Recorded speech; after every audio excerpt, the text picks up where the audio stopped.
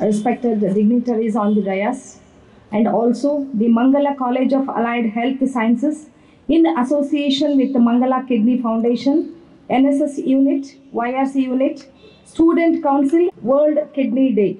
We are giving awareness on kidney. How to keep your kidney healthy. Am I right? Yes. First of all, I would like to congratulate to each and everyone, those who are participation taken in the 5K run.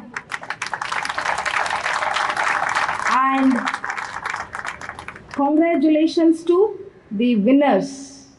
The participation is more important than winning the medals. Yes. Once again, a congratulations to each and everyone, participants, as well as the member of the Mangala College of Allied Health Sciences, other faculty members, directors, the principal, PRO, and many people have taken so much of interest to make success of this event.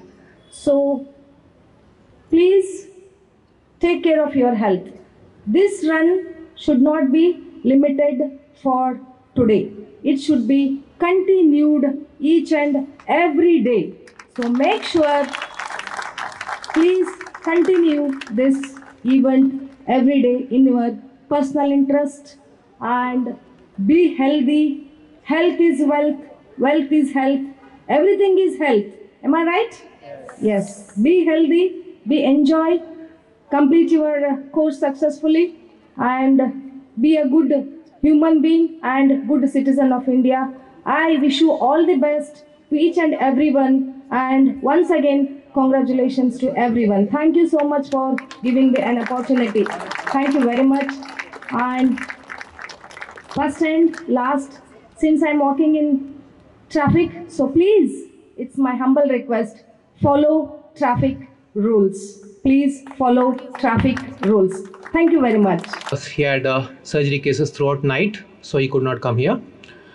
So as madam told, to follow traffic rules, it's also a part of being healthy, because some accident happens, obviously your health is gone. So everything, whatever we do, some way or it's connected to our health. So mainly the kidneys health, we have to be ambassadors to our family people and whoever you know, that how to keep their kidneys safe. See, the main reason why kidneys get damaged, nearly 70 to 80%, is uncontrolled diabetes and hypertension. The senior students who are here, you might have heard me speaking during the last time also, that it's the uncontrolled diabetes and hypertension which is causing to kidney damage. It's not the tablets which is causing. So there is a gross misconception about this diabetes and hypertension tablets. So people think this diabetes and hypertension tablets leads to kidney damage. No, not at all. So the uncontrolled part of diabetes and hypertension leads to that. So you have to always advise your relatives, your friends, keep the diabetes and hypertension under control. It doesn't mean they have to compulsorily take tablets. What it means is, if they can manage the diabetes and hypertension with reduced carbohydrate diet and exercise and reducing the body weight, then tablets might not be required. But in spite of doing that, if the hypertension is not controlled, diabetes is not controlled, then they might have to take tablets also. So taking a tablet is not the problem, but not controlling is a big disaster. There are so many other reasons. You cannot keep on telling all the other reasons to people. So this is the commonest thing. You always remember this wherever you go. There are so many students here, and your journeys will come in future. So you have to tell them that they have to be ambassadors to people, and they have to keep telling this so that they can be healthy and safe. And dialysis technology, students would have seen, patients who are on dialysis, it's a big disaster for them, not just for them, for their family also. So financially also they get depleted, they can't work, being unhealthy, whole day they are sick. So I'll pray that no one on this earth gets into dialysis. Okay.